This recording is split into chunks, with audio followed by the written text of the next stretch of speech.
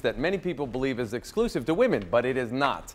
The Male Breast Cancer Coalition reminds us that men have breasts too, and they can have breast cancer. Knowing he wasn't alone to make a difference in the world, a survivor, a fighter, his name is Kirby Lewis. Here's Andrea Roan.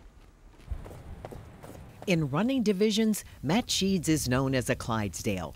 At 6'2", 235 pounds, he's a really big guy, especially for a marathoner. From training, I can run about 30 miles a week. Nipple irritation is a common side effect for some runners, but when Matt felt a bump on his left breast, he had his doctor in Gettysburg check it out. They suspected gynecomastia, or swelling in Matt's breast tissue, a common male breast disorder. Put this hand up. Sure. But a year later, the bump was still there, bigger, and it hurt.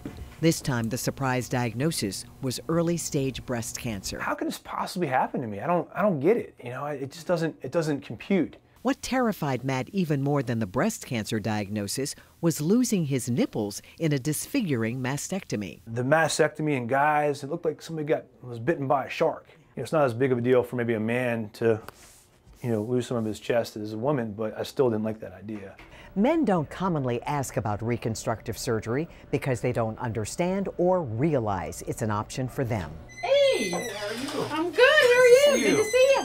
But Matt, who had done his homework, traveled more than 2 hours from Gettysburg to meet with breast surgeon Dr. Shauna Willey at MedStar Georgetown to discuss all of his surgical options. But in Matt's case, the tumor was off to the side, and so we were able to save the nipple and still get clear margins, which ultimately is the most important part about a mastectomy.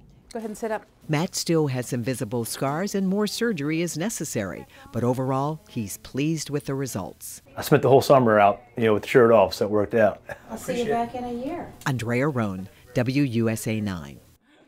You can hardly tell, too. He looks great. They did a nice does. job. Yep. They did a nice job. All right, with the weather heating up, it's going to be great for long hours by the pool, but for parents,